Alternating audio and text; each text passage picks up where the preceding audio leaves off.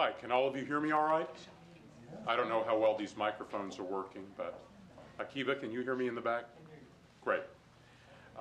This is a panel on how to try to translate or reach a global and diverse audience with a massive open online course. All of us have some experience in struggling with different aspects of this. I'm not going to try to set a very broad general framework.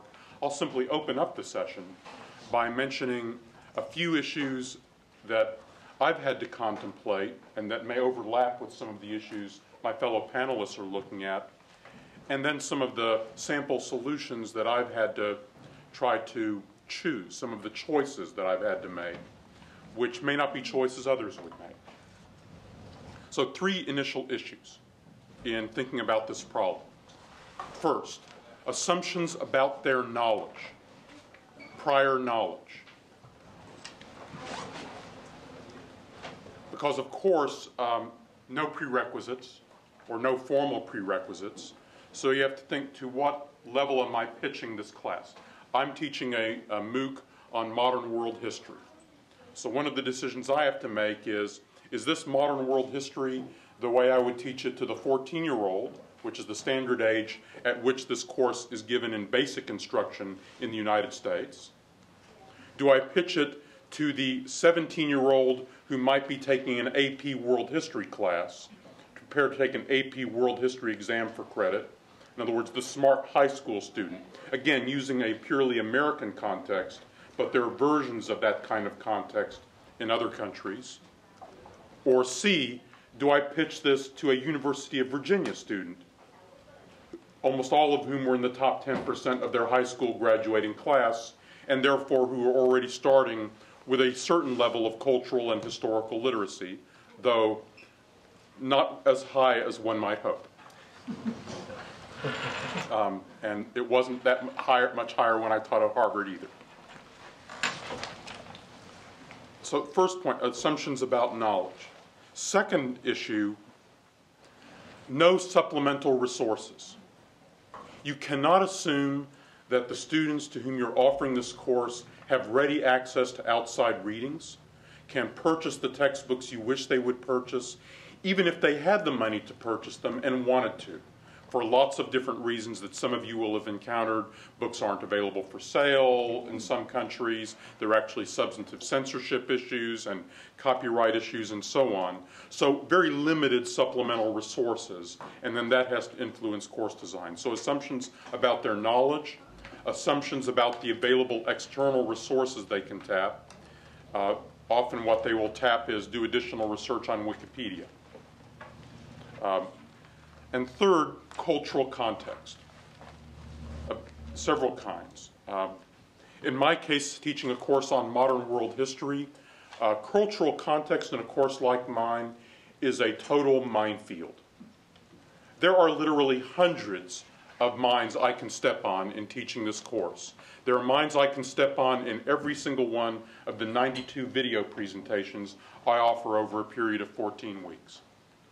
And in the discussion forums, you'll find that I have stepped on several of these mines, some deliberately and one or two not deliberately. So just to give you a sense of the choices that I've made in constructing my class, for instance, one, I pitched it at a relatively high level in that the course is set in the assumptions about knowledge exactly at the level of my University of Virginia students. But that's a very deliberate choice. I find, very gratifyingly, that a great many of my online students are perfectly able to engage the material at that level, which doesn't assume a lot of prior historical knowledge, but it assumes a certain basic geographic literacy, certain basic ability to engage the chronologies, and so on. You don't have to explain just certain basic words the way you would at some other levels. Second,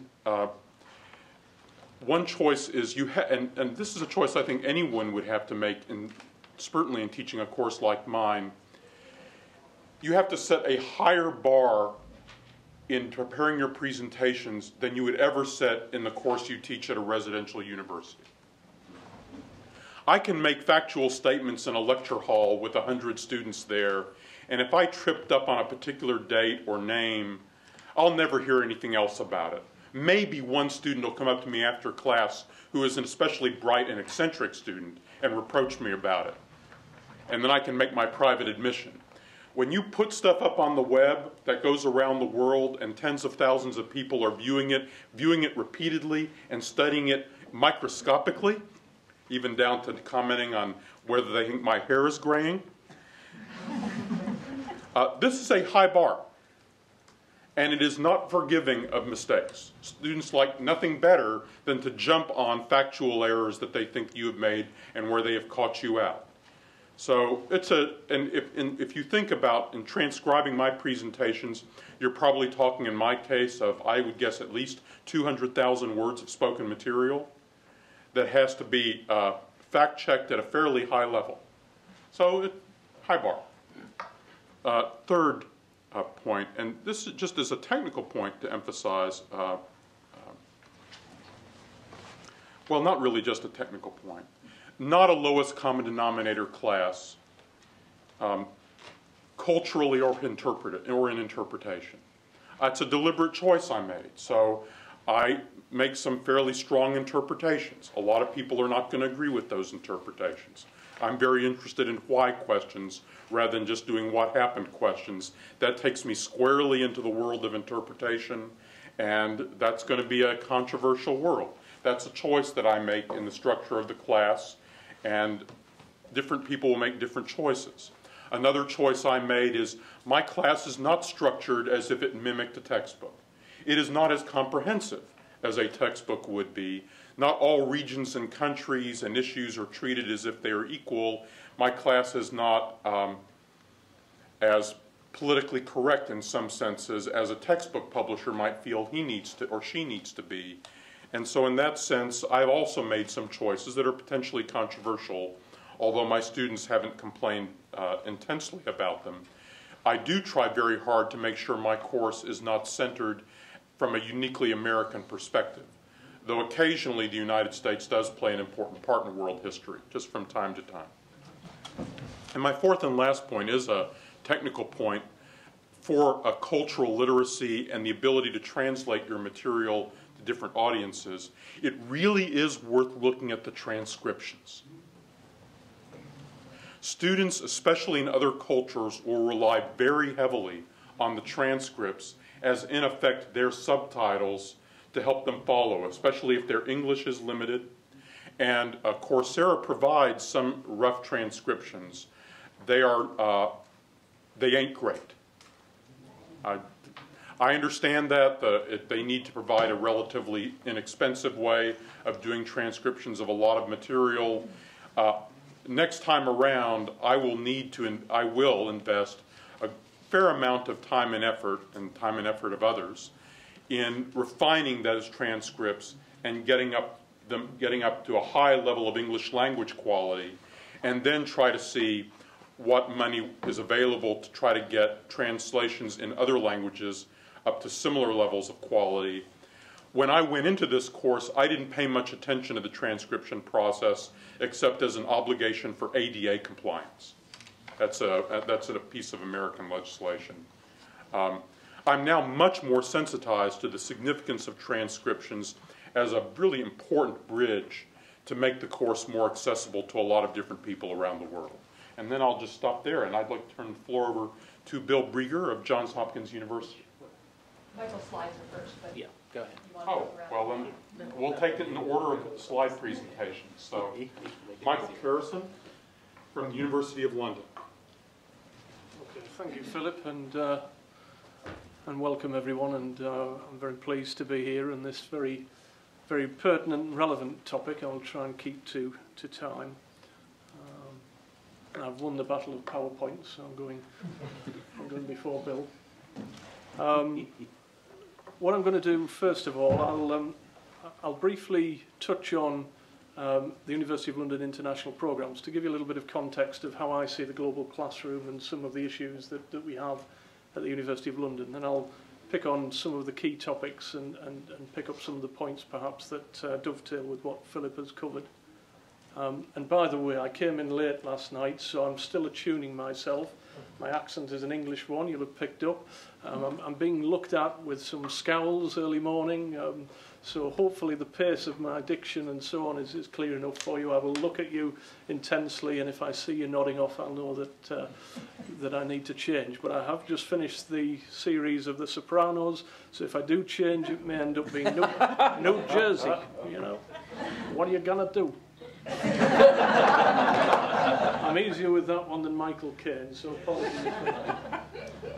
Okay, University of London International Programme. Some of you may have heard of us. We are the world's oldest provider of degrees through flexible learning, over 150 years. As you probably know, the UK system is based on Royal Charter in terms of degree awarding powers. At that time, it was Queen Victoria who signed our Royal Charter. Relevant here because actually, at that time, there was a change in that charter which said that students could apply to be students of the University of London, follow the University of London curriculum, and present themselves for assessment through independent study, which was a massive thing at the time, and an extremely innovative move for the faculty at that time to decide upon. And this immediately opened up the University of London programmes, primarily then King's College and the University College London, UCL, the two key colleges. It's grown to have 18 colleges and institutes since then. So as of today, we've now grown to over 53,000 students in over 180 countries studying for degree programmes through the University of London. And 60% approximately of that 53,000 get local tuition. So those of you who are struggling with the blended learning solution and models that may or may not fit your particular institutions, we have a system whereby we recognise 70 plus institutions in some of those 180 countries that provide local support around the curriculum and the core materials that we provide for distance learning students. University of London is a federal structure, so we have within the international programmes collective 12 lead colleges, which include King's College London, London School of Economics, LSE, London School of Hygiene and Tropical Medicine, Queen Mary, UCL, and so on. A lot of very big university names in their own right, and they operate under the University of London through the International Academy, which deliver distance learning programmes, and that is an academic centre in its own right. You won't be able to see some of the detail on that, but if you go to our website, if it's of interest to you, you'll see where the 53,000 students are dotted. I'll not try and interpret that live because I'm colourblind as well, so I'll get into a right mess. Just to say, broadly speaking, our undergraduate population is focused primarily in Asia, Asia-Pacific and Western Europe. For our postgraduate programmes, it tends to be more skewed towards Western Europe and the Americas. That's broadly speaking the coverage. Our largest country is Singapore, where we have over 12,000 students doing University of London programmes. Okay, those are some of the key points I wanted to touch upon. The fact that we have already these global classrooms, we have 57 programmes, 29 postgraduate, 28 undergraduate, right the way through from veterinary science through to tropical diseases, law, economics, business, accountancy, finance, and so on. Also humanities through the Bachelor of Divinity, English language courses, and so on. So we have sub-communities within all of those programmes of global classrooms that we struggle with. We are putting on 5 MOOCs from June this year, which cover some of the content of some of those programmes. And of course, we will need to scale up a lot of the issues that we currently face through our full programmes. And within the global classroom, what Philip said, I think, is terribly important in terms of the curriculum and learning outcomes design. So what you want to get out of the students, what you're looking to assess, what it is that you're seeking to achieve, is absolutely crucial in defining what goes on in that global classroom. So that's got to be where it starts. Within that, there are different learning styles, of course, and of particular interest there in the global classroom are the different cultural movements that may make certain styles of presentation, certain styles of assessment more or less challenging. There are a number of very good research articles in this area which have looked at different cultural preferences, which I'll happily load up onto the sub-forum that we've got, rather than cover them here just now. But there are clearly areas which you need to think through in terms of planning out your MOOC, of who you're wanting to attract and what kind of outcome you're looking to achieve. And that will clearly define the tools that you want to work with. Okay, so some practical points, which I thought within 5 minutes is as much as I can touch upon, and hopefully give you some hooks for some questions later on. I think again at the plenary, and also Philip's point, is absolutely crucial that we prepare the students for what's expected. However you design your curriculum and what's to be achieved, it's absolutely crucial that the students understand that and understand how they're going to be assessed up front. And it's a fairly simple thing, but it's an easy thing to get wrong. And certainly with scalable numbers of 180,000 students potentially in any one classroom, getting it wrong means a very big problem putting it right again.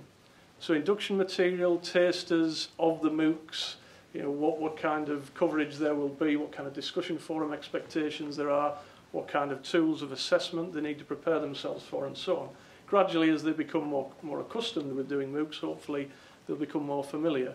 But certainly at this stage, it's very important that you prepare them well and have some introductory sessions, some introductory emails to let them know it's about to start, to prepare them for study, to try and get them geared up, to get their brains motivated and moving towards thinking of studying in week 1.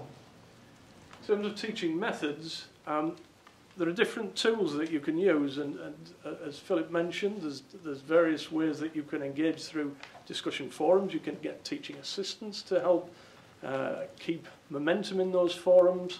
Again, very, very difficult to get the level of intervention right and scalable for the number of students. So think very carefully about that in planning any engagement, and make sure, again, the students understand that you'll be online for 1 hour in an evening, or that you will not be online during the week. But if a thread builds up to over 100 different posts, that you may well engage in that. So make it clear what the expectation should be for students in delivering your MOOC.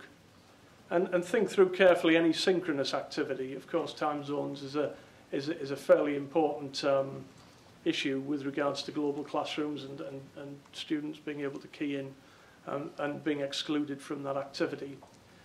And also ensure the learning activities, therefore, can be accessed by passive learners. I think we've all probably suffered in different ways, either as a student ourselves or delivering as an instructor, good and bad face-to-face tuition. It's absolutely crucial that we get the balance right. We know that in a classroom seminar of around 20 to 25 students, you'll get a very vocal group of students. You'll get some that chip in from time to time and look with a fairly puzzled glance and maybe ask the odd question. Then you'll get a part of that group who will not speak at all. Now, some of those, in my experience anyway, certainly in teaching finance, are very good at actually piecing it all together, and will come in with the killer question at the end, or will provide a synopsis which pulls it all together, and all of a sudden you thought somebody's switched off. They've actually done everything that's been required, and they've learned by people asking daft questions and getting a response from the instructor. When you scale that up across MOOC delivery, it's really key that you don't lose sight of those passive learners and try and use them in their contribution. So finding ways of getting them to summarise, reflect on forum activity and so on, are ways in which you can really include them, and very valuable for them. I'm getting a 1-minute sign floated at me, so I'll finish up with some of the assessment tools. Progressively, and as MOOCs are delivered more than once, it's absolutely crucial that you build in sustainably the design of your assessment, particularly formative assessment. Think through the obvious problems, the obvious errors, and try and then build in intelligent feedback. So if there are short quizzes, put in the answers for the distractors. Why have they chosen that distractor? What was the reason that they've just missed the key point? Build that into your design of your materials. You'll get the benefit when it's run 2, 3, 4, 5, 6 times. If you do that well, you get a very sustainable learning materials set. Obviously less easy in humanities, where there's no necessarily right and wrong answer. But in those cases, it's really important to build in collaborative learning so they learn off each other. And in particular, an area that we didn't touch on in the plenary, but is actually there, if a number of students do credits through a number of MOOCs, where does the development of their critical thinking come? Who takes ownership of that critical thinking? Is it expected that each MOOC will have students understand how to think critically, how to question accepted knowledge? Again, culturally not easy for some categories of learners to actually do that, to question the tutor's authority, that there's no right and wrong answer is very uncomfortable for a number of different cultures. So think through how that critical thinking can be nurtured, particularly when you move through year 2, year 3 of undergraduate programs where students actually haven't learned those skills yet. A really important part of coming out of a university education. I'm going to leave questions till the end and I'll pass over to Bill. Thank you for your attention. You're all awake. It's Jerusalem. I do apologise.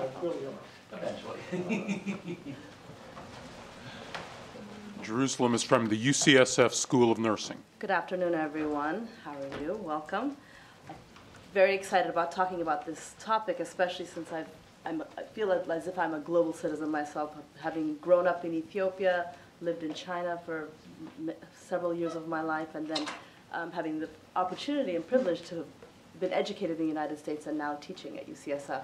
So very excited about talking a little bit about this. I launched one of the pilot MOOCs at UCSF in January. It was a 5-week course on contraception, culture, and consequences. Just wanted to quickly show you a little bit about our students and give you a taste of where they're coming from. Over 140 countries represented in our student population of about 21,000 students signed up for the course. Not all completed, but many, about 8,000 of them viewed the videos, but 140 countries represented, and just a little bit of a few of them. A doctor that's living in Nigeria, an Iranian biomedical science student in Kuala Lumpur, a Peace Corps volunteer in the Caribbean with a bachelor's degree in international relations, a high school student in Las Vegas, and then a Palestinian medical student studying in Tana University in Egypt. So really a wide range of students. 50% of them were non-English speakers, which is a big deal when we think about putting these courses together, really thinking about language. This is something that I do every day. I work with immigrant populations in Oakland and San Francisco, and I'm always thinking about language, thinking about how I speak, thinking about my handouts that I'm giving to patients. Is this in English that people are going to be able to understand it? And especially since we're talking about healthcare, something as complex as contraception, really important to think about. What was interesting here, 70% of them had a 4-year college degree. So already they are starting out very similar to most of my students. I teach in a graduate program, so nurse practitioner students studying to become nurse practitioners and midwives. So this was pretty comparable when you think about it. Age distribution, again, 15 to 74, very, very wide range, and 80% of them were female. Again, these are those that responded to the survey at the end. So this might not capture the whole 23,000 that signed up, but those that responded to the survey were about 5,000, 4,000 folks that responded to some of this demographic information. So a couple of things. Pre-launch, I spent some time thinking about how am I going to, again, I've been teaching this content for about 5 years already online to the nurse practitioner students, but I thought, am I going to have to change this up completely? What should I do? And I spent a lot of time thinking about it, and I really didn't change much. I tried to really impart some of the basics about each method and contraception, keeping it very, very simple. But one thing that we did do is we did create a glossary of abbreviations and some medical terms that were going to be in my slides that might not be clearly understood. Very important to also include the global context. As our speaker earlier was talking about, really not necessarily the U.S. perspective only, but really the global context in contraception. When I talked about one method, I said, well, in this country, this is the name of this method. In this country, so really making sure that wherever a person was living and working, they were able to use that information. Very important that the video lectures, I love the Coursera platform in that there were the 15 to 20-minute lectures, so I really had to keep things very streamlined and simple. Every single video had the same headings and outlines, and I think that really helps keep it very, very clear. I was very, very fortunate in terms of supplemental materials. There's a wealth of stuff online that is free and accessible to most folks. So the text that I use in my current course is Managing Contraception, but a mini version of it was available online and free. So, all of these students could just download it if they had access to internet and have that content. The WHO website was something that I used very as another resource as well. So I was lucky enough to have a lot of supplemental materials that I didn't have to worry about. My students at UCSF, the students that I taught on the MOOC, had almost equal access to those materials. Very, very similar materials. And what I liked about the supplemental materials is I felt like the students in the MOOC were able then to use the supplemental materials if they wanted to get more in-depth about the topic, or so they could either go up or down. I would provide the videos, then with the supplemental, they could go further in their work. So this was some of the pre-launch strategies that I used. While the course is in session, lots of stuff does come up. So it really is essential that you have excellent support. I had a fantastic TA who was an expert in the material, so was able to be quickly responsive, but also the technical and the curriculum design expertise, where somebody was able to really look at what was going on and quickly change a rubric when it was necessary.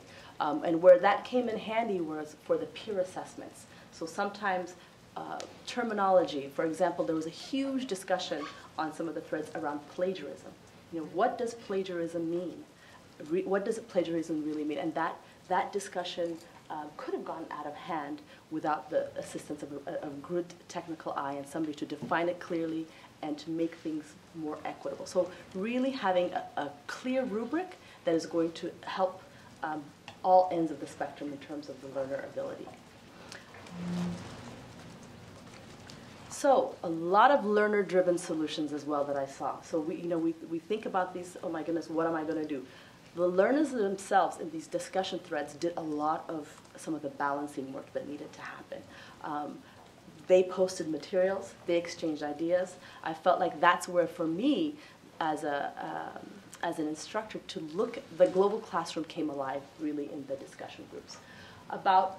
From what my technical assistant told me is about 1/3 of the students actually use the discussion forums. So not everybody uses them, but those that do use them really open up the course. So lots of discussion around what methods are you using in your country? How have you been able to access this? So that whole discussion for me was very rich and really helped create that global classroom. A lot of student-led study groups also popped up. So there were study groups for Spanish speakers, Portuguese speakers. These are some of the examples. Midwives from all over the world created their own study group. There were study groups there were non-clinician educators, and then there was a layperson study group, as well as there was one called the Youngin study group, where it was most of the young high school age students that were taking the course as well, and then they were able to have their own discourse while they were looking at the content as well. So it was very fascinating. And one of the things I really, again, this was a pilot. My expectations, I was open to anything coming forward, but with a topic like contraception, I felt, oh my goodness, there's going to be a lot of controversy perhaps, and it really was, there wasn't much in terms of fire and controversy. There was a lot of great open discussion around all the different methods, and it was a very mature discussion. And it felt very good. What is another highlight? I just want,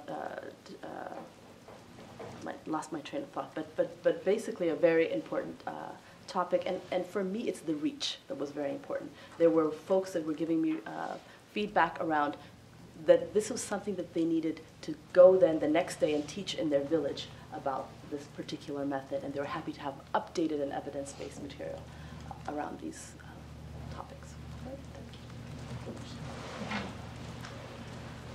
you. Bill, you got slides? Yep, there they are. Thank you. Bill Brieger from Johns Hopkins. Okay, thank you. I'm glad you all could be here.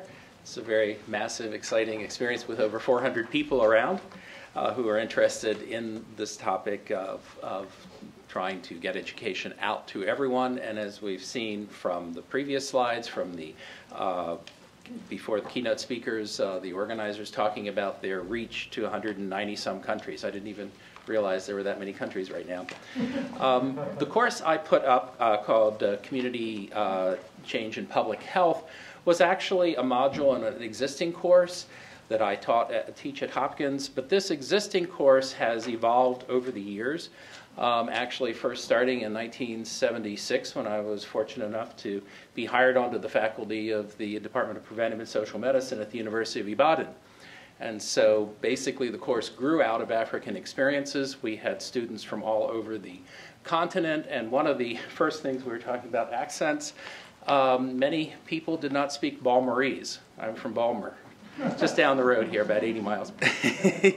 And so learning a lot about communication, learning a lot about humor. So this is, again, the history of the course coming out of an international perspective. This is an interesting thing I just saw on the internet yesterday and wanted to share with you. I'm not going to talk about it, but the idea of this international reach of MOOCs being able to customize education around the world, and I want to talk about that in a minute, being able to learn from the experience to improve courses, the data. You've already seen Jerusalem showing some of her own data, and people organizing and learning together. And this, I think, is an important thing. We try to foster that in our courses at Hopkins. And some of the things that, again, I want to consider, and then I'll go into some of the details, is, again, the issue of language. We have people who can come from all over the world. So if many of our courses are in English, and they're in other languages too, how do we make them accessible to people? How do they understand what it's meant? Now, like I said, I've learned over the years when I lecture to students in Nigeria that I have to speak differently. I wouldn't say I speak special English that the Voice of America used to have. That would put you to sleep in the morning when you first turned it on. But one thing that Jerusalem also mentioned is that students with different language interests and cultural interests do come together in different forums to share what they've learned. One of the interesting things, in addition to a regular forum, our students created their own Facebook page. This was not a large number of students. I think at one point we had about 190. There were about 7,500 people who were supposedly active on the course. That's about half of the people that signed up. The funnel that they talked about, I have my own slide to show that. It's very, very true. Not everybody gets actively involved. But the interesting thing was that this Facebook page did attract people from all over the world, and it was in a way of actually much more interaction than we had on our regular forum on the course itself. And this is something you have to think about. Again, not everybody is on Facebook, or those that are may not want to get involved, but it was an interesting opportunity. One thing that we have to think about is assessment. We've talked about peer assessments, but the key issue in Nigeria in the medical school, 50% was pass mark. Undergraduate education, 40% was pass mark. Our U.S. system considers 70% a pass mark in most cases, possibly 60 for D's in some cases, but if you get too many D's, you're out. And so this is something we have to think about because there are people who are used to, I mean, the concept I was told when I first got to Nigeria is that, well, it's humanly impossible for anyone to know everything. So you can't expect people to get, 70, oh, that's excellent. And so it was a whole different way of thinking about things. And so again, we have to think about what are our students expecting. Again, this is just an example of some of the communication we see from people from around the world. But also, I think it shows, again, with the second one, is the question of language skills and the implications. Some people, of course, read better than they speak. We have experience with many of our courses at Hopkins. I teach only online at Hopkins. I teach 3 different courses. And we do have situations where students have difficulty maybe with the lectures, but with the reading material, they can manage quite well in English. And so we have different learning abilities. And just to reiterate what Jerusalem said, having online free downloadable links is an extremely important thing that we've used. I only had one complaint that somebody said their bandwidth was such that it cost too much money to download things. But other than that, we did have quite a lot of free access materials. And then again, we had multilingual discussion groups going on in terms of Spanish, Portuguese primarily. We want to encourage that. Again, monitoring that as an instructor, or if you have a teaching assistant, is going to be challenging. I should mention that Coursera is thinking about, well, they already have started it, where people who have taken your course once and they perform well can come on as part of the senior members of the community to help facilitate discussion groups. And this is going to be an interesting thing we'll try, and we may therefore look for people with different language skills to help facilitate these processes. And of course, so we have some people who, in addition to using Google Translate, have tried on their own to communicate with other members of the class who are international. And I think this idea of communicating with each other is something I stress in my main courses, and that is, you're not here to learn from me, but we're all here to learn together. Try to set up opportunities for people to learn from each other. The forums, depending on how you structure them in Coursera, can encourage people to share experiences and comment on each other's experience. The peer assessment, of course, offers an opportunity for people reading other people's assignments and learning how they perceive and see things. In the future, I hope we can move toward what we're doing in my courses at Hopkins, is we use what we call the bulletin board, which is the same thing as the forum, to have actual exercises, assignments, learning, where people actually contribute something and other people are expected to comment on that so that they really do learn from each other. Right now, there's no way of, quote, grading that or giving points to that, because all of the forum stuff gets lumped together when you try to do data analysis. But I think we're going to try some of that. I'm starting the second run of the course in about 2 weeks, and I'm going to see if we can get some of these senior community members, as it were, volunteers to help facilitate the discussion groups, and see if we can at least try it out, and without grades, but try it out and see if we can get it going. Here's our Facebook group. Just a few people, but they're from everywhere and actively participating. Even over on the right side is the son of one of my former colleagues in Nigeria, who's now in medical school himself and took the course. So I guess my Nigerian connections help in terms of recruitment. Also, in terms of recruitment, I have an international mailing list on malaria, an international Facebook page on malaria, and a Twitter account on malaria. So attracting international students and people interested in public health, and advertise, the course when it's coming up. And just what you can see with the Facebook is that one of the nice things is on a page you can see how many people are actually looking at it. And the students do not only share news, but they talk about it. They like or comment on what each other put up. So this is a much more interactive, and it can be pictorial. And again, as we mentioned, we have study groups from different countries and in different languages. We want to encourage more of that so students learn from each other. So basically, our challenge today is discussing how we can maximize this international learning experience. Thank you. Thank you, Bill. Let's throw the floor open now to comments from any of you. Yes. Yeah, Peter Bohl, Harvard University. And I've been working and teaching a course in Chinese history. But one of my impression is that, in fact, the uptake among various countries in the world, China has been very slow to have subscribers. And I was wondering whether we actually have good data on the breakdown by country for people who are taking MOOCs.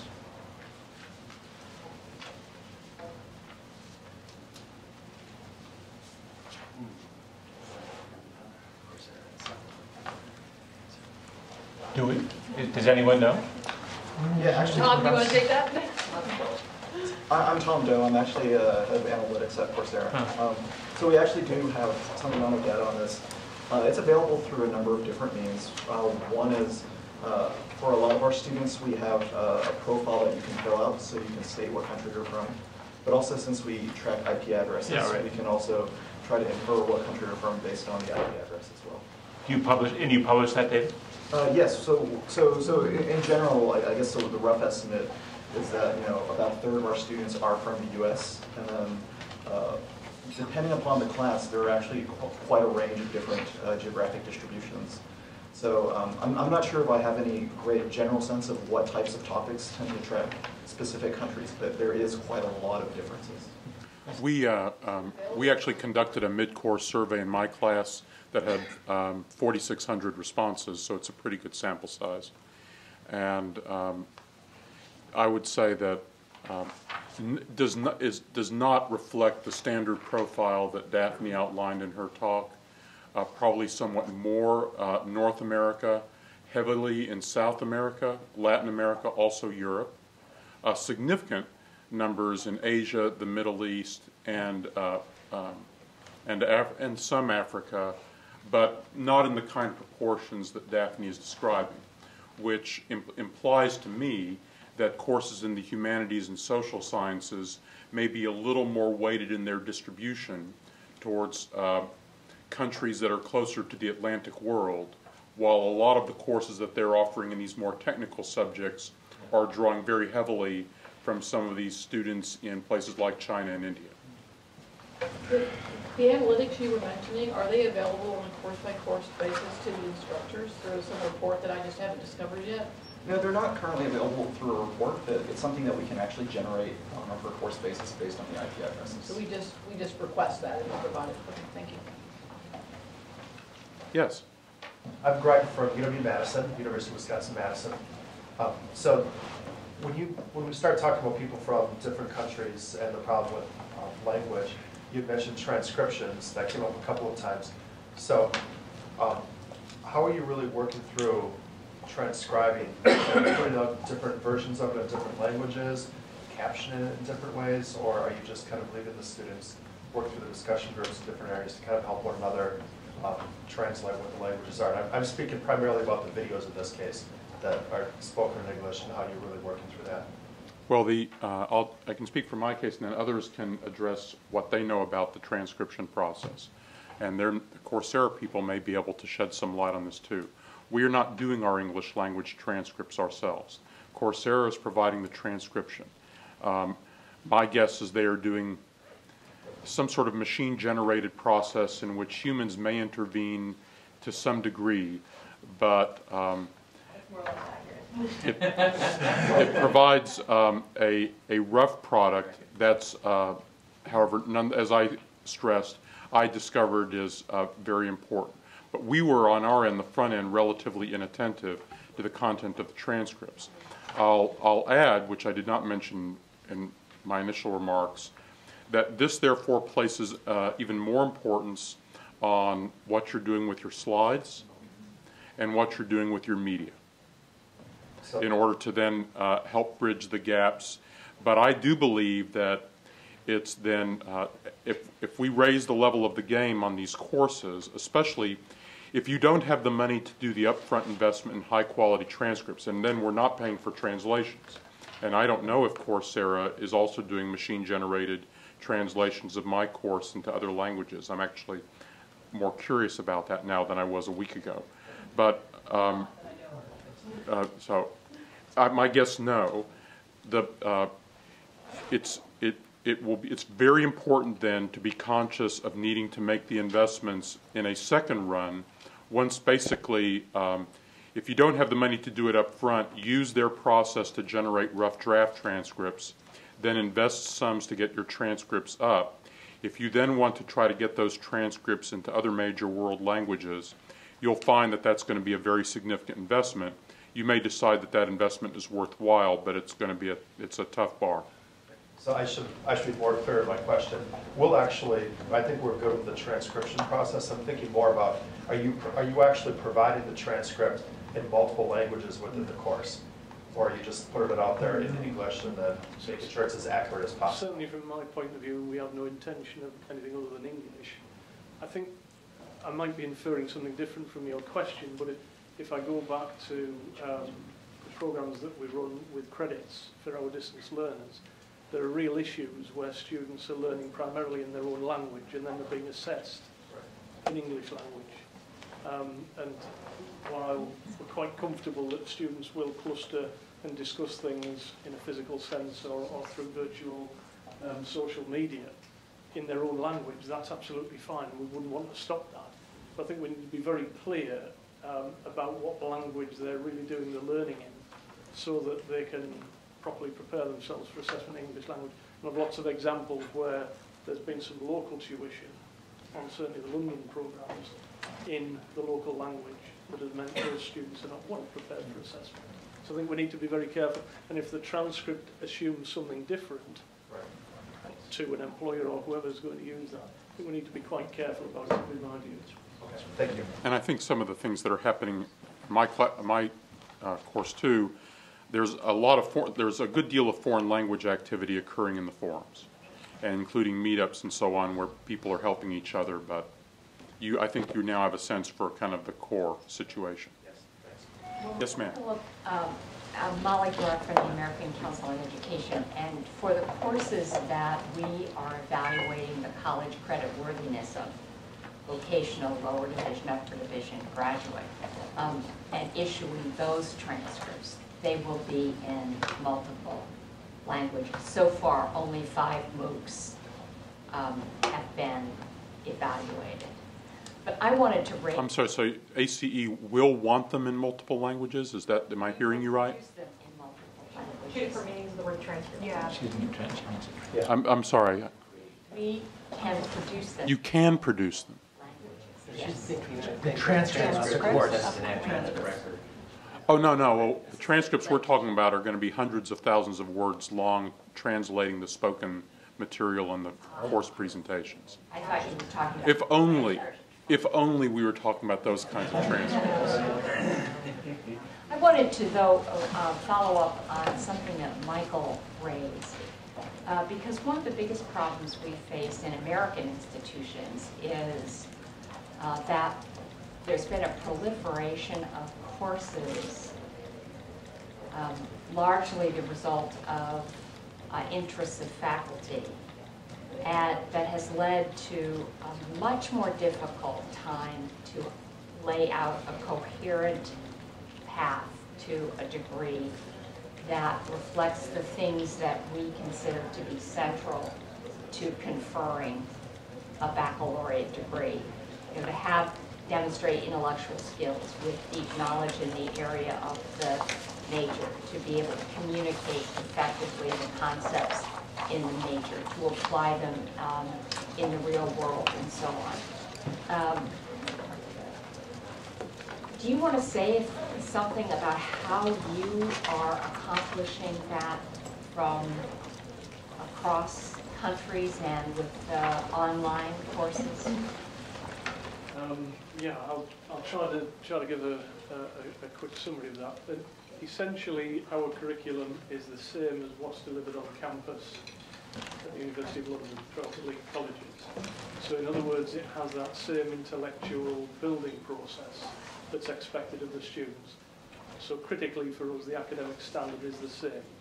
And how they're assessed in that and how they achieve that will be the same standard. But the quality of the learning process will be different. We want it to be a good learning process, of course, but we accept across international barriers it will need to be contextualised. And for an independent learner, it will be different to one who's got local tuition and support. But within that assessment, there are clear expectations of how the student will build their critical thinking, will build the ability to look at particular problems and find different solutions. Obviously, across different subject areas, that will be different. And across undergraduate, postgraduate, expectations will be different. I think the real challenges for those institutions taking MOOCs and collectively giving them individual credits is that where does the thread of that intellectual building, particularly on an undergraduate program I'm thinking here, which I think I'm inferring is one of the key challenges for you as an accreditor. And making sure that students understand what that's about, because for me, when I studied at university, that was the most critical thing I got out of it. Where does knowledge come from? I thought it was just taking a book and reading somebody, and the person who wrote that book had all of their knowledge, and all of the knowledge about that subject was covered there. So learning that it comes from different places, that it comes through a building process, that it comes by challenging and academics challenging that is really critical. So, in other words, I think collections of portfolios of MOOCs can be very valuable for different purposes. When you give them credits and building them into for the UK, 360 credit undergraduate degree, a bachelor honours degree in our system, is very difficult unless there's that thread in the building around it. Now, my guess, without predicting institutions represented here and in the other arena, that is one of the challenges they'll be looking at in terms of the value-added process, if they were to take some of that content and produce that dialogue that builds that kind of critical awareness and intellectual and academic awareness of the subject. I'll just add that with respect to the Coursera and the MOOC environment, I don't think your question is close to being addressed. We're out of time. All right. Sorry. Well, in that case, we're out of time. We don't want to keep you from the next panel, and we thank you for attending this one.